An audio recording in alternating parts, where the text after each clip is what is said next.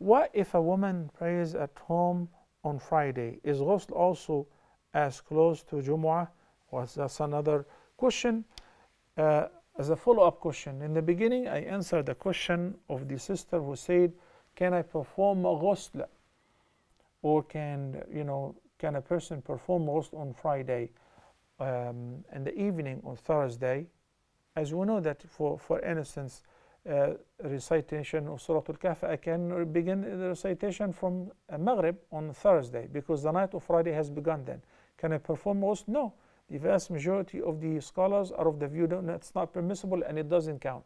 The beginning is after Fajr. But the best time is soon before you're going for the Jumu'ah. Likewise for women. If you want to do ghusl before the Jumu'ah, if you pray at home, you're not praying Jumu'ah, you're praying Dhuhr.